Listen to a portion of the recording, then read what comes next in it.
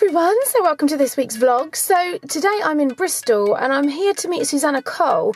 Now if you're into property or you've even considered kind of going into property developing or are generally just interested in property, then you probably know who she is already. So she is the founder of the Good Property Company. Now in a very short space of time she has basically built up an incredible portfolio of properties, and I'm here to interview her but also to be part of one of her workshops. Now she is really well known in the industry, really well respected, and you know, we're selling our house, sold our house, however you want to say it, and we're buying another one, and we're just thinking, you know what, we want to be quite smart about it, and we want to know kind of what we're buying, the reasons why we're buying a particular type of place, what we can do to kind of maximise the potential of it, and yeah, I'm here to see her. So excited.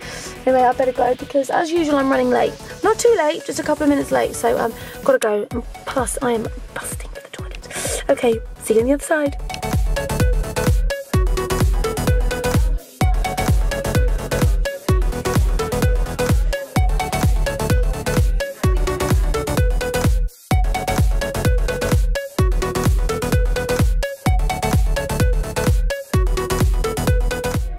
Susannah Cole from the Good Property Company. So I'm very excited to be here. Thank you so much for inviting me. Oh, you're welcome. What can I expect? Let's start with that. What are we going to do today? Today we're going to learn how to buy to sell.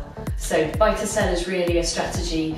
Like, I love it, but because I'm a keeper at the end of the day, it's really a strategy that you want to get in there and do a number of buy to sells to turn them around, to get the money back out again, to get the money back into your bank account in order to buy to keep. To do it all right. Oh, yes. Okay. Yes. So that's kind of the strategy that is the focus for today.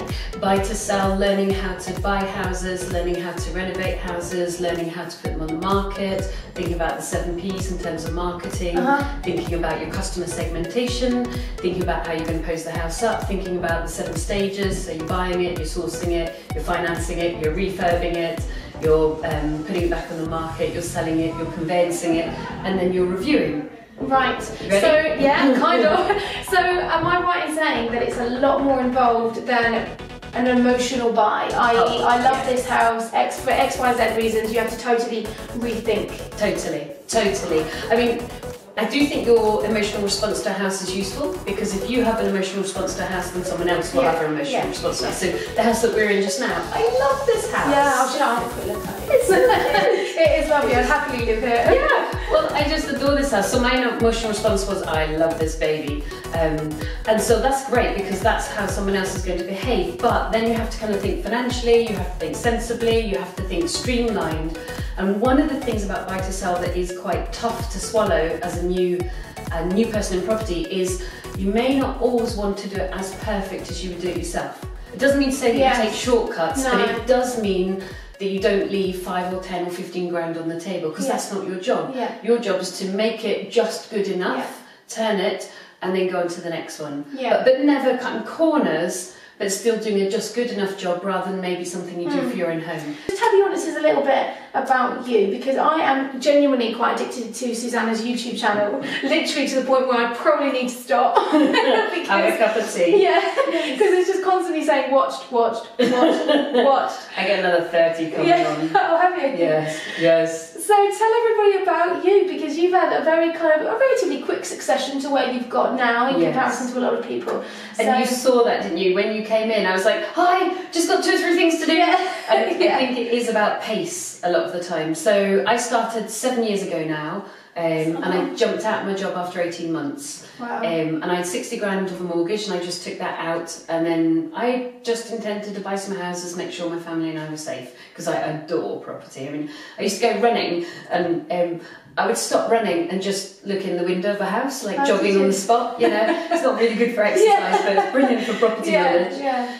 And then certain things changed in the market, so things like the 6-month rule, where for a kind of a normal buy-to-sell house you can't refinance within 6 months. It just meant that I couldn't go fast enough with my little 60 grand. I mean, if you've got 60 grand, that's fabulous, but it's not necessarily going to buy you a multi-million-pound portfolio immediately. And so as a result, I then raised money. I raised 600,000 initially from private investors, bought a portfolio, jumped out my job, went into property full time and started the Good Property Company. But it was literally, I mean, I guess what I'm trying to see, your position was no different than mine, somebody else's. No. It can be done. Totally. Now, I've been up against a few obstacles, Susannah, you say, because I'm I'm a TV producer, and it's kind of it is a hectic job. It's full on, but it's also very unstable. So it's kind of like you have highs and lows, pretty much like everyone, I guess. But I've had a lot of people say, well, if it was that easy, everybody would be doing it. And I'm like, well, I could say that about my own career, and I've still kind of done okay for myself. But what do you say to people that say that to you? Keep on going. It is tough at times, and I think one of the things in property is that you get moments where you're on the floor, because it is, again, kind of strong highs and lows, particularly at the beginning when there's an awful lot that you don't know, and yet you're making some really big decisions that are financially quite large. You know, for me, we buy and sell houses every week now, and I'm kind of less wobbled by that. But in the early days, every house I bought, I'd be like not sleeping the night before, because I think that's normal, and it would be weird if you didn't have that attitude to risk. So I think the thing that you really need is grit. They say knock down 7, get up 8. So number 1 is grit, and just hang in there. Have friends to phone. How scared are you? Yep, totally terrified. How many nights have you not slept? 5. Yep, me neither. I definitely had all of that. Did you? Oh yeah. It's really weird, because obviously, my husband and I, we got married only a year ago, so we kind of like we haven't started a family or anything yet, and we're kind of thinking. Now's probably the best time that we can do it, because when you have children, I'm sure, although it's not impossible, but they come into play way more. At the moment it's just my husband and I, and if we have to sleep on the floor of a building site, so be it. It's just the 2 of us. There are 3 resources, aren't there? Time, money and skills. And out of the 3, you would think that money was the game changer, because that's often the thing that when we start we don't have maybe enough of. Or as you continue as a property developer, you'll continue to realise you never have enough of, because there are always more deals than money. Because if you generate deals like we do, they're always there. But actually time is the game changer.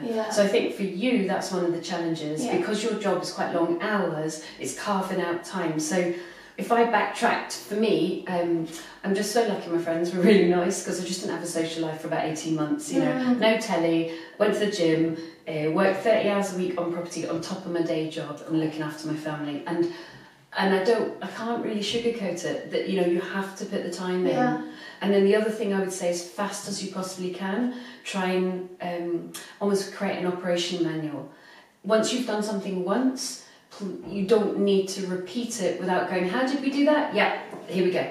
So as fast as you can, try and create what I would call a scalable business, because if you can create an operation manual, then someone else can actually operate the operation for you next time. And that's every Still time. got a lot to learn. I'm already thinking maybe that one's not a good idea. Okay, right, well I suppose we better get into the workshop. Okay, and then we'll reconvene after. Yes. See. Excited. Thank you.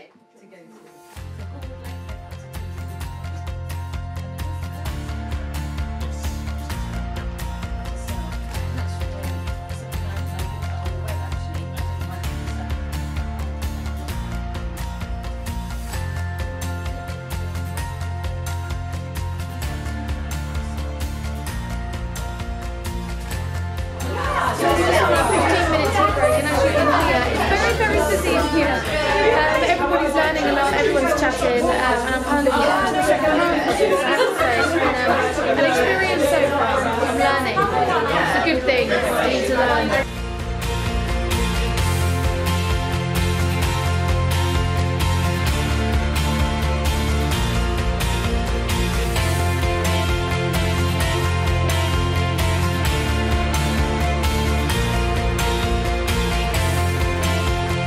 I strongly recommend these workshops if you're even considering doing what I'm doing.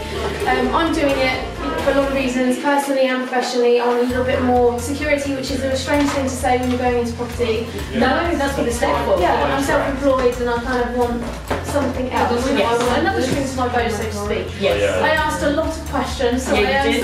No, but that's great. That's why we do it in a workshop, because it's like 3D. If it was just you and I, you'll learn 2D. But if it's 3D, then they're going to learn from every question you ask, and you're going to learn from every question they ask.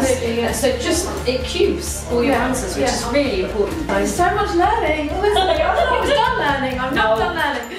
Oh, Susannah, I can't thank you enough. Honestly, I go here thinking I can do it, and I'm going to do it. Yes, you are. Thank you so much. You're welcome.